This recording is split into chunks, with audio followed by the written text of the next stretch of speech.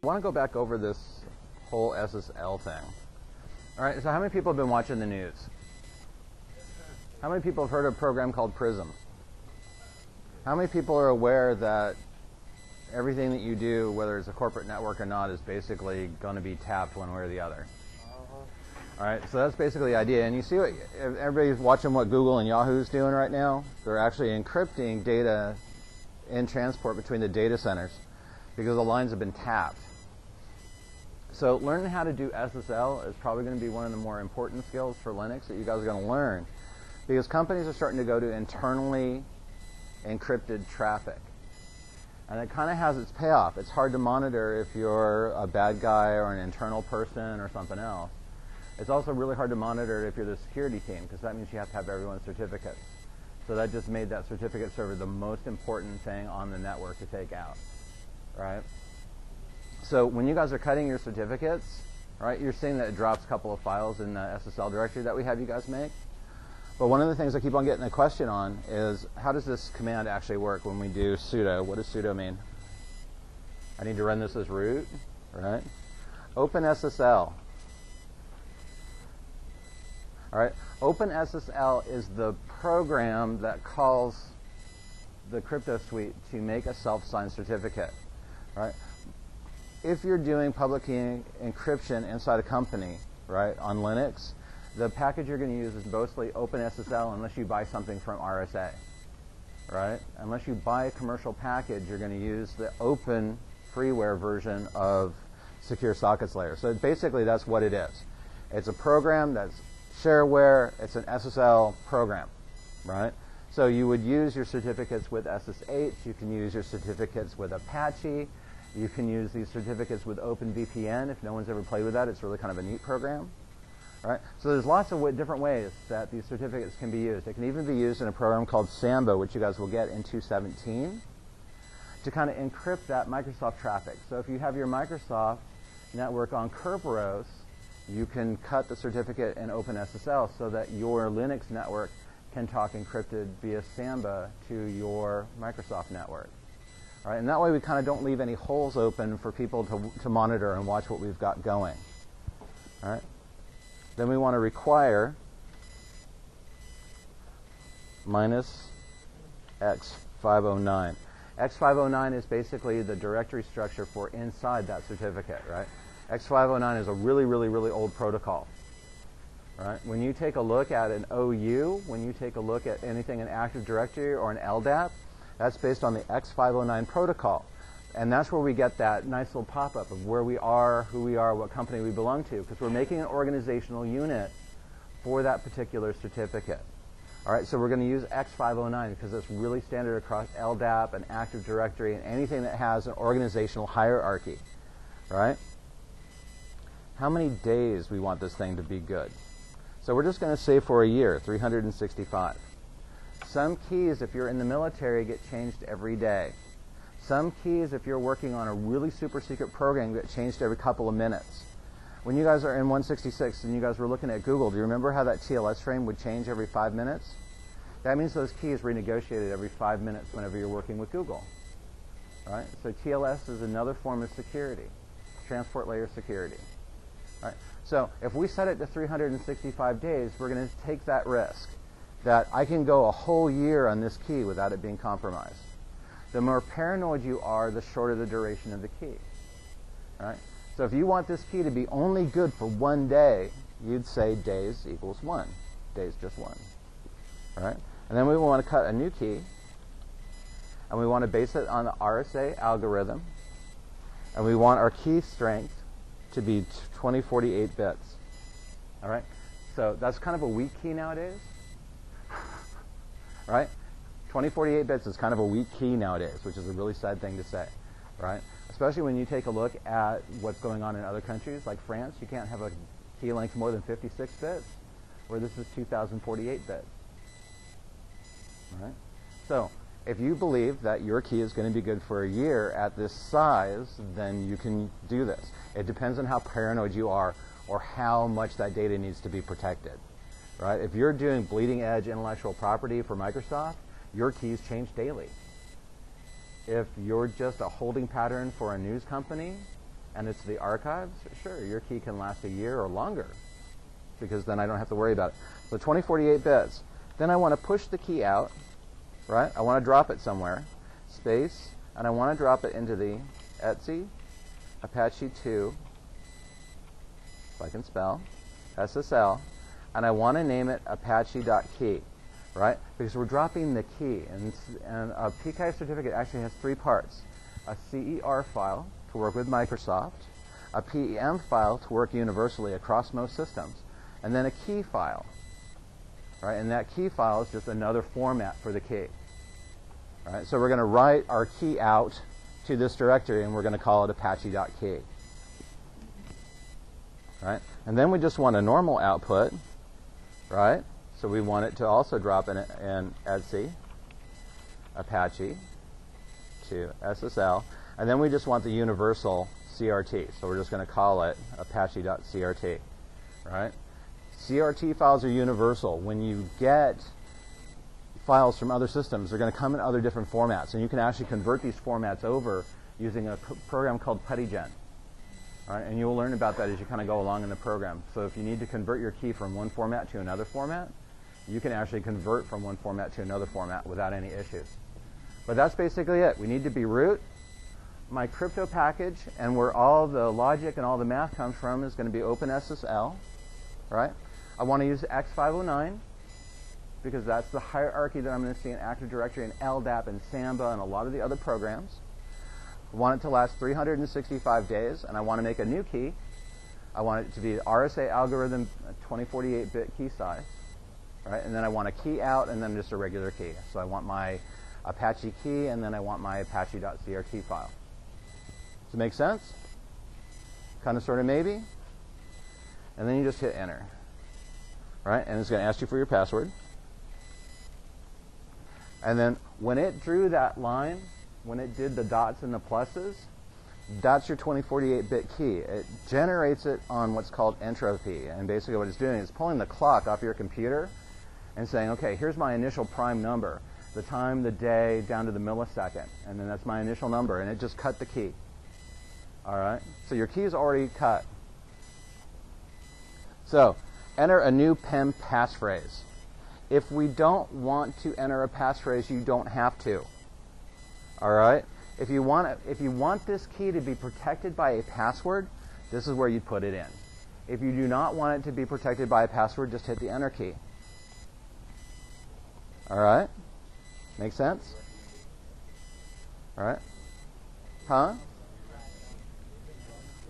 It depends on what you're going to use it for. If you're going to use it for administrative purposes, and you know that your scripts are going to be running when you're not there, don't use a passphrase. If you're going to be there and you only want this script or that key to be used while you are physically present, then use a passphrase. It all depends on what you're going to use the key for. Hold on, please. I'm sorry, what? No, you were going.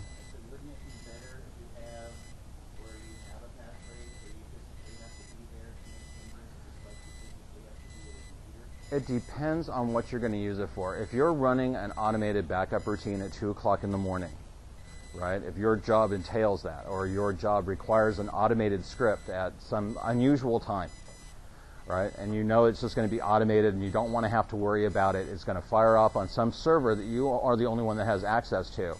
Then that would be a perfectly acceptable use for having a key without a passphrase. If you are going to back up or run a script or do some kind of program where you want to be there or you have to be there, like you're backing up all the legal files, right? And you only want them done at noon when everyone's gone to lunch, and you're going to be there because these are the legal files for the company. They're really super secret. Then you want to make sure that you use a passphrase so that you know that you are the person that's going through at that time. And it kind of leaves that nice chain of custody. Right? If you're going to run an automated process, then you don't need a passphrase. If you want to have more positive control over what you're doing, then you would use a passphrase. It just all depends on what you're going to use it for. It does.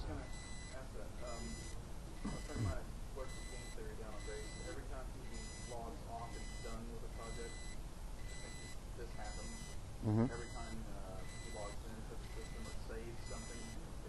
Yeah, the military has gone to a key ident card. It's got a little smart chip on it.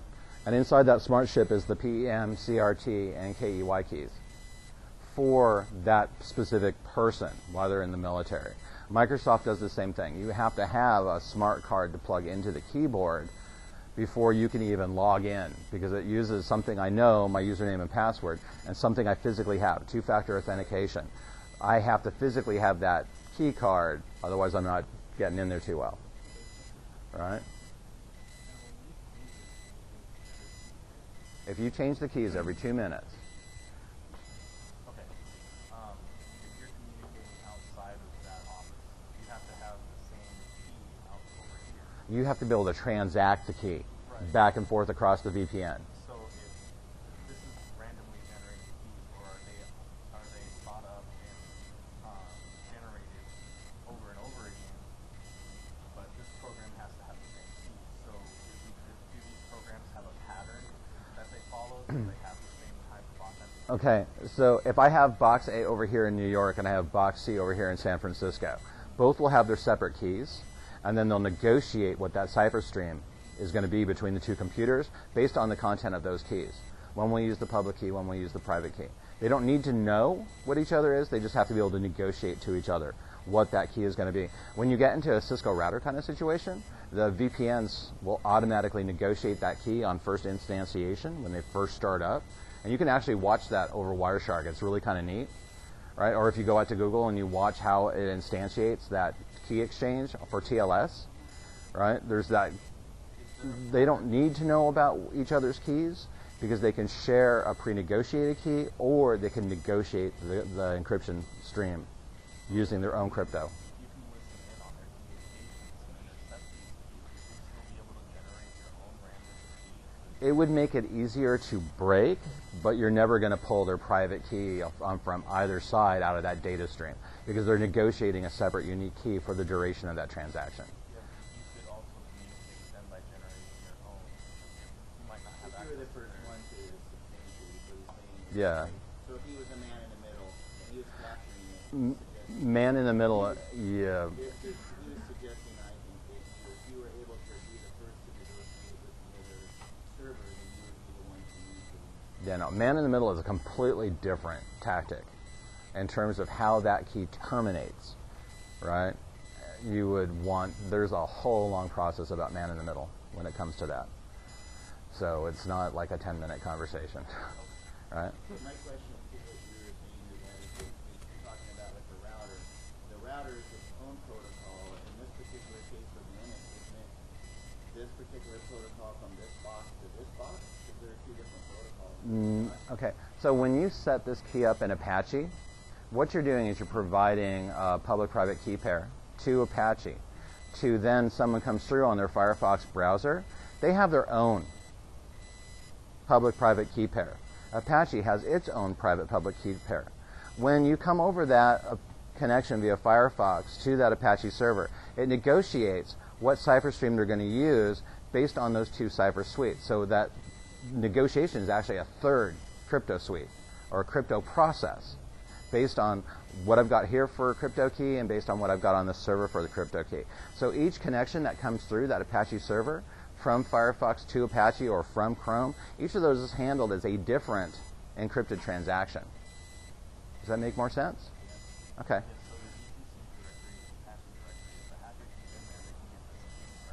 If that's where they store off the keys. Keys can be stored off anywhere on the hard drive, or they can be in Microsoft. They recommend that you store your keys in the registry, so they're harder to grab at. You can do a general pool. You can have a key server that then Apache will go back to the key server, pull a key, and then negotiate. There's lots of different architectures in here, right? And most people don't leave their keys on the server because that's just an invite. Yes, sir. Yes.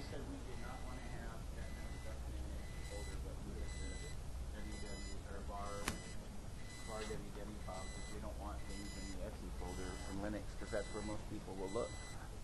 Okay, that's only if you home your web pages out of the etc Apache 2 directory. So if you have etc Apache 2 www, then that's a security issue. You really want to have it underneath var www. But for operational things like SSL and sites available and HTTP configuration, all that stuff considered core to how Apache functions, and it's okay for your crypto to be there, right? But you don't want your operational pages, the stuff you're actually serving to customers, to be inside Etsy Apache www.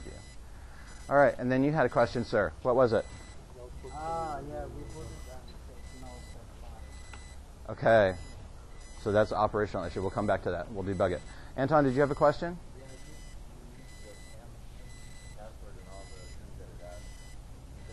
I need to what? When it asks you when you create that key, Mm-hmm. it asks you for the passphrase. Yes. I think you need that for it to work. When we do it without it, it doesn't create those files at all. It doesn't create the keys. Okay, we'll circle around on that one. All right, any other questions? All right, you guys fairly comfortable with this? Yes, sir.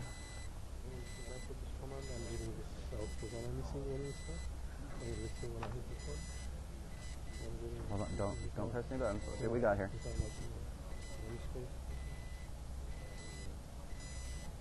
Space. Spaces. Spaces will always kill you. All right, so remember your spacing, right? When you're typing in the command line, remember your spacings between words. Otherwise, things get really kind of hairy and the program won't run right. All right, so any other questions? Are we good? Okay, so let's carry on smartly. There's 3 different technical issues, and we'll kind of deal with those with the people. All right, so are we good? You guys more comfortable with the whole how SSL and why we want it? And why it's becoming really the industry standard to be doing this across the entire infrastructure from desktop to server to inter-process communications between data centers? And we can all thank our friends at No Such Agency. All right? And again, this is really becoming a hot button issue on how interception happens. It's an internet feature. They just won't give me back my password that I forgot. There are, whenever you come up and do something, there's always a way around it. And encrypting everywhere is really becoming an issue. I mean, a really huge issue. The IETF, the Internet Engineering Task Force, is actually recommending that everybody go to encrypted all the time, right? And changing your keys really, really fast, like every 10 to 15 minutes, especially on the bulk fiber long hauls between continents, right? And that, you know, there's a large amount of computational overhead on that, and I'm not too sure it's going to work given how I know how splitting is going on. But, you know, it's better than nothing. It's what we got. All right, so is everybody else good? All right, I'm going to go ahead and save this off so we've got this really nice video of what we got. All right?